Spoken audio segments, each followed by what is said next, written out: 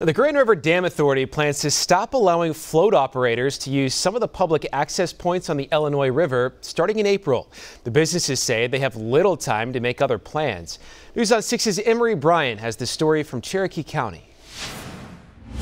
Peyton's Place on the Illinois River opened 53 years ago, and like a handful of other commercial float operators, they've benefited from the use of public access areas to drop off the people who rent their boats. All of the float camps, like Arrowhead, are closed for the season, and their next season will be changed if a decision by GRDA stands.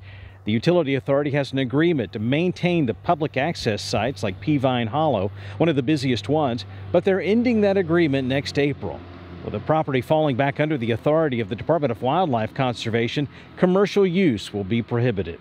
The GRDA decision affects the access points at Watts, Round Hollow, Stunkard, Peavine Hollow, No Head Hollow, and Achota.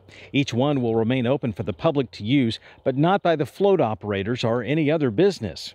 The float operators got the notice by email Wednesday, and though they're not willing to talk about it yet, they're gearing up for a fight. They're reaching out to political leaders, telling them how this change would affect their business and limit options for customers.